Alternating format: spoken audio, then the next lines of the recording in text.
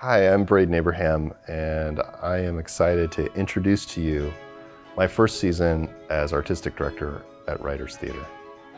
We don't choose seasons based on themes, but it is interesting through the season planning process how certain themes can emerge based on the plays that we're drawn to and the kinds of things that we're talking about with other artists when we're putting together a new season. This season, I think what was interesting that started to emerge was this idea around second acts or new beginnings, new starts, which seems very fitting with where we are as a theater, starting this next act of who we are at Writers Theater. The first show of our new season is a play called Eurydice by Sarah Ruhl. What Sarah has done is she's taken a 3,000-year-old myth, the Orpheus-Eurydice myth, and she's completely made it her own. Sarah, you may know, is a major playwright of her generation. She's won incredible awards like the MacArthur Genius Award. She also happens to be from Wilmette, just down the road from the theater. I love this play because at the heart of it is a love of language and imagination. It seems so perfect for Writers Theater.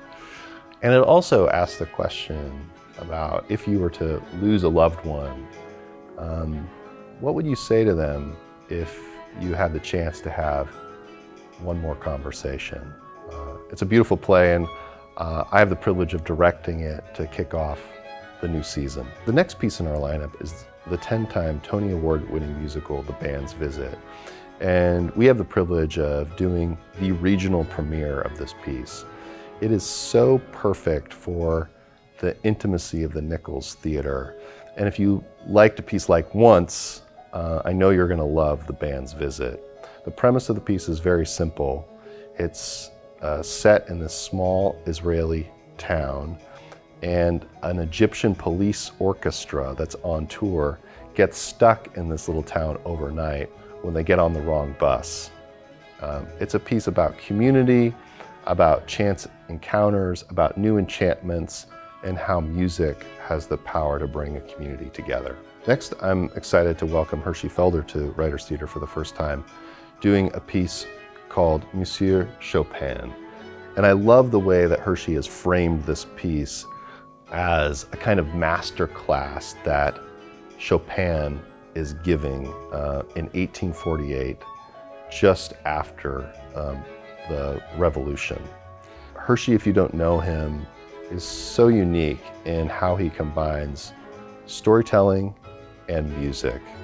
And as he's telling the story of Chopin's life, he's also playing some of his most well-known, beautiful pieces live for an audience. We're going to be finishing out the season with one of my favorite plays that I've read in the last year. It's called The Hot Wing King by Katori Hall.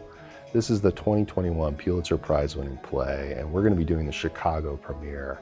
This is a funny, wonderful comedy set in Memphis, Tennessee over one long weekend. And the basic premise of the play is that Cordell has what he feels is going to be the winning recipe to win the annual Hot Wing Festival in Memphis. And he's assembled his chosen family to help him win the big prize. It's a piece about family, it's about love. Since it's about family, there's plenty of conflict. But really, I think the message of the piece is around forgiveness and about how we give ourselves a second chance with the people that we love the most. For the holidays, we're welcoming back Manual Cinema and their endlessly inventive riff on A Christmas Carol. We premiered this piece last year. It was so popular, we felt like we needed to bring it back one more time.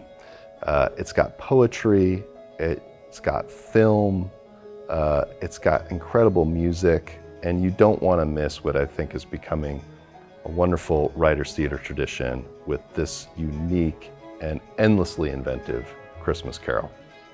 I hope you'll join us as we begin this new act at Writers Theater with the new 23-24 season, and I can't wait to see you there.